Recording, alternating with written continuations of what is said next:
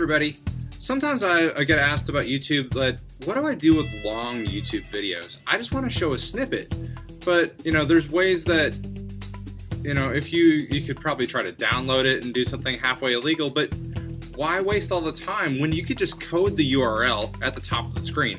So here's a quick little tech tip. You can take the URL address and you can massage it with a start and end time.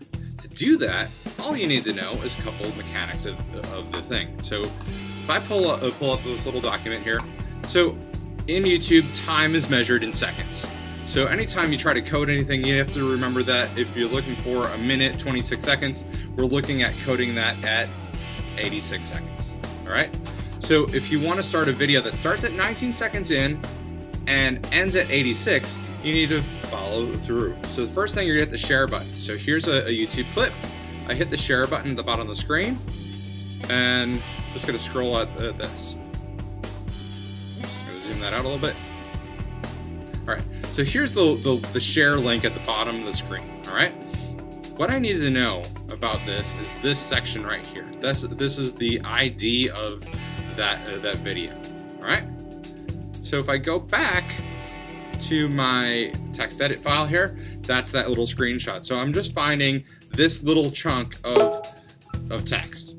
All right, so then we need to add this in this black section here, which is basically old school language, but basically what we're trying to do is go to youtube.com, and with the V in the forward slashes, we're telling it we're going to a full screen video mode. Then we put the ID of the video clip right here, okay? This is the bit that you need to know the seconds. So what we need to do is put a question mark, start, equals, and then the time at which you want it to start. And in this part here, if I wanted to end at 86 seconds, then I need to put the and symbol and end at 86. Once I've done that, the link should work, and it will start at 19 seconds in, and it'll put a little line at the end showing where that's going to happen. So I'm just going to copy that link. I can put it in a new window and a new tab, and I'm going to paste that in, hit the enter key, and here's my full screen video coded. If I hit that play button here, down at the bottom here, it'll show a little yellow line at the very bottom of the screen. 1995. I was 5 years old, and the public internet was only 3 years old.